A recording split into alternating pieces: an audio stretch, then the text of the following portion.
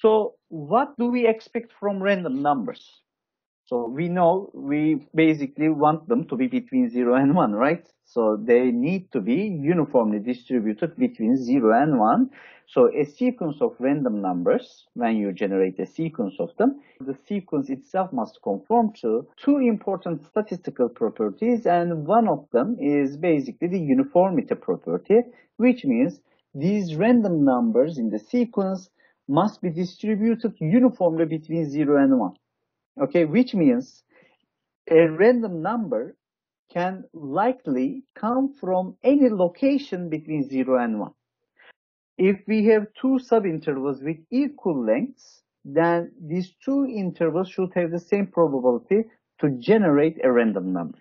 So the random numbers should likely to come from any point with equal chances. So how do we represent that uniformity property? We say that a random number within the sequence must be uniformly distributed between 0 and 1. It must follow a continuous uniform distribution between 0 and 1. And the independence property indicates that when you generate a random number with a random number generation scheme, the next random number must be independent of all previous random numbers that are generated. So actually, human mind is not very capable of performing that. Okay, so I'm just going to explain you with this example. I mean, for years and years, I'm offering this simulation class. And when we were giving classes in a face-to-face environment in the classroom, we were always performing this experiment with the students. So remember the die output generation simulation. So we have already practiced this, and we practiced this same procedure at classroom. We say that we are not going to use any random numbers or nothing at all, no computer, and so we do not have a die, but we are going to generate the output of a die by everybody. Okay, all together, everybody is just going to choose one integer from 1 to 6 in the class. Okay, so I tell everyone in the classroom and I ask them to come up with an integer from 1 to 6 according to the distribution of a die, of course, and everybody keeps a number in their mind. Then all together in the classroom, I ask how many students have chosen 1, how many students have chosen 2, how many students have chosen 3, so on and so forth. Now, most of the students do not choose 1 and 6, okay? Usually, the intention, the tendency to choose a number between 2 and 5. So the probability that a human mind to choose the integers 1 or 6 when they want to imitate the output of a fair die is basically false. Okay, so the tendency is not replicating the behavior of the fair die, unfortunately. And when I ask them to generate another random number in the next experiment, usually everybody chooses a different number. Okay, so actually when you toss a die, and if the output is 4, for example, in the next toss, the output is also likely to be 4 with 1 over 6 probability, because it should be independent from your previous toss, right?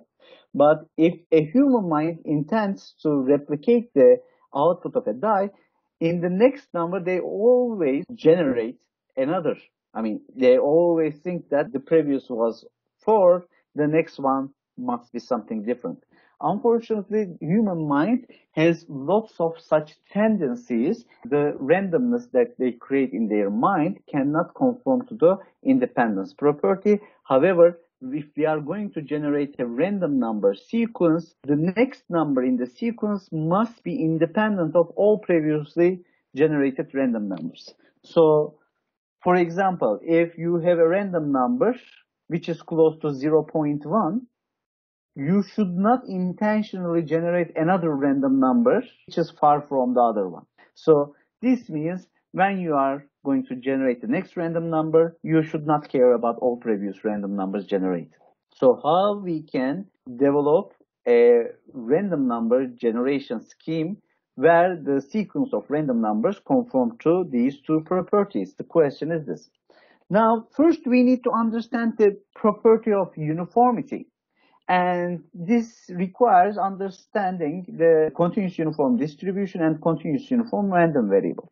So we say that a continuous random variable R is said to be uniformly distributed between 0 and 1 if its probability density function is equal to 1 between 0 and 1, and if it is equal to 0 elsewhere.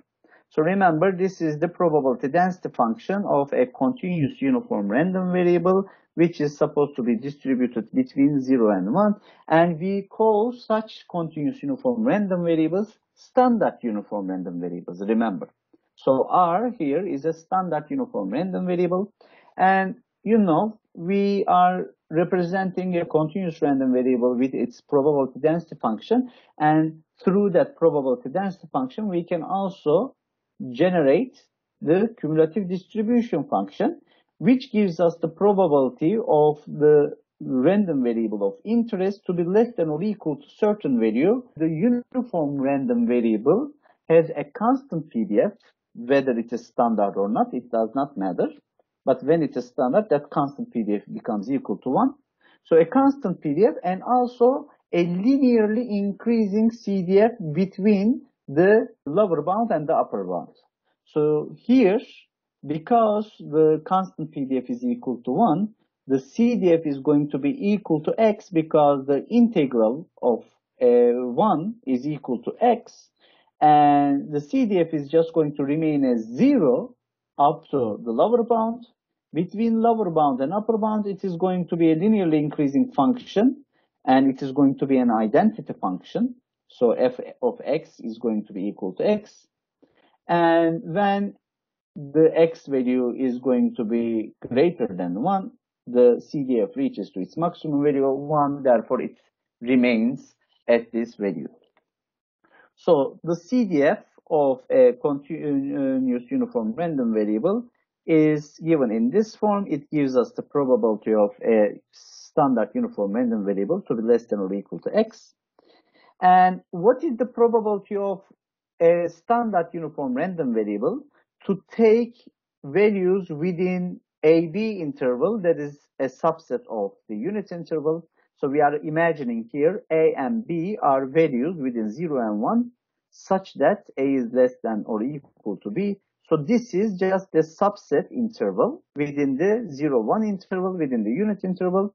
What is the probability of or standard uniform random variable to be in this interval? It is the CDF at lower bound subtracted from the CDF at the upper bound, and that is basically equal to the length of that interval.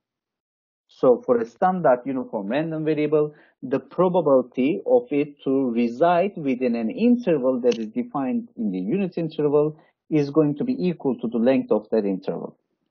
Now, these figures are showing you respectively the probability density function on the left-hand side and the cumulative distribution function on the right-hand side of the standard uniform random variable. So we have a constant PDF between 0 and 1, and everywhere else the PDF is equal to 0, so you do not see it. And the CDF starts at 0, and starting from the lower bound of the domain of the random variable, it increases linearly up to 1. At the upper bound, it reaches 1 and then remains constant. Due to this constant PDF, we also have the symmetricity property, and for a symmetric PDF, the expected value of that random variable is just the middle point, of course. So it should be 0.5. So there is, of course, a formal way of calculating that. We need to multiply x with the PDF as a function of x, of course. And we are going to integrate x times the PDF through the domain of that random variable, which is 0, 1 interval. And we know the PDF is constant and equal to 1. Therefore, all we need to integrate is x. And it integrates as x squared over 2, plugging in the upper bound and lower bound and calculating the difference gives you a 1 over 2. So the expected value of a standard uniform random variable is 1 over 2. And how about its variance? In order to compute the variance, you need to compute the expected value of the square of that random variable and subtract the square of the expectation from that if you intend to use the convenient formula of variance. And that requires integration of x squared times PDF. This time you will get a 1/3, and you subtract the square of the expectation, which is 1/4 from 1/3, and that is equal to 1/12. So a standard uniform random variable is a random variable with expected value 1/2 and variance 1/12. So why do we explain this? We are going to come to that point. Okay, so we understand that the random numbers that we are going to generate through an algorithm must be uniformly distributed between 0 and 1. And if a sequence of random numbers, so let's just say we are going to generate a sequence of length n, capital N here. If a sequence of random numbers are really uniformly distributed between 0 and 1, if we divide the unit interval 0, 1 into n subintervals of equal length. For example, imagine the die example. We were dividing the unit interval into equal length subintervals. Each has the length of 1/6. So from 0 to 1/6, from 1/6 to 2/6, so on and so forth. Now, we are generalizing this, and we are using a lowercase n value, and we are dividing our unit interval into lowercase n subintervals of equal length. In that case, every subinterval must approximately have equal number of observations. So the expected number of observations in each interval must be equal to capital N divided by n. So if you have a capital N number of random numbers in a sequence, approximately capital N over n of them must fall into any of these subintervals. So depending on the number of subintervals that you are, of course, creating here. Now, another property is the independence property. And we say that if these random numbers generated in the sequence are independent, then this means the probability of observing a random number in a particular interval is independent of the previous values withdrawn. So this means, let's just say ith is the next random number that we are going to generate. The probability that the ith random number in the sequence to be between a and b values, where a and b is a subinterval within the unit interval, given that all previous random numbers are generated and they have been recorded. Okay, so all previous random numbers are known. This probability must be equal to the probability of the next random number again to be within that interval, given that you do not know anything about the previous random number. So you need to close your eyes to everything else that is generated so far. The probability of the next number to be between a and b interval will always be b minus a.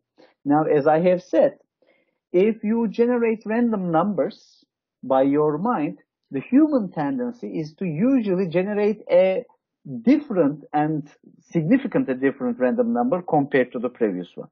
So actually, as you have a chance to generate a far random number from the previous one, the same chance applies for a closer value as well. But the human tendency is always to change the previously generated random number. So we say that we should not do that, and all previously generated random numbers are insignificant when you are going to generate the next random number. The probabilistic property of the next random number should be, again, independent of all previously generated random numbers.